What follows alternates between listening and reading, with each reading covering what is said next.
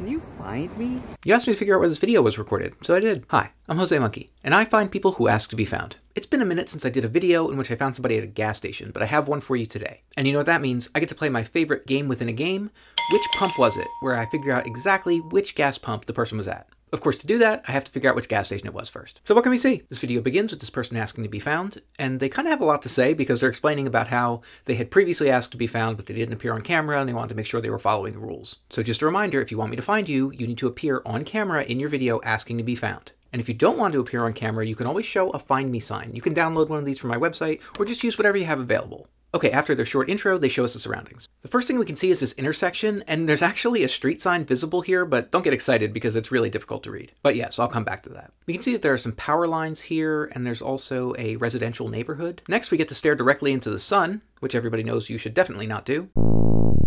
And as they continue turning the camera, we can see what appears to be an electrical substation. Finally, they turn the camera all the way around and we can see that it is a gas station, and we can see a logo that tells us it is a Fry's gas station. All right, so the fact that this is a Fry's tells us quite a bit.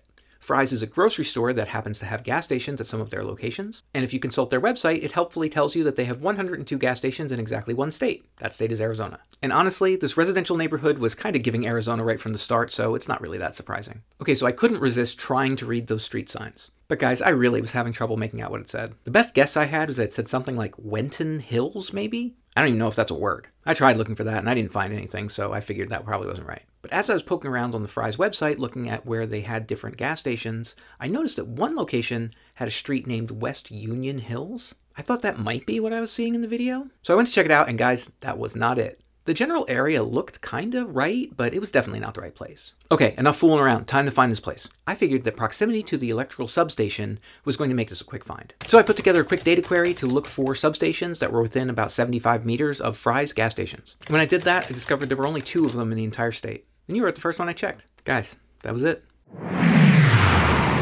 You were here at this Fry's gas station in Phoenix, Arizona.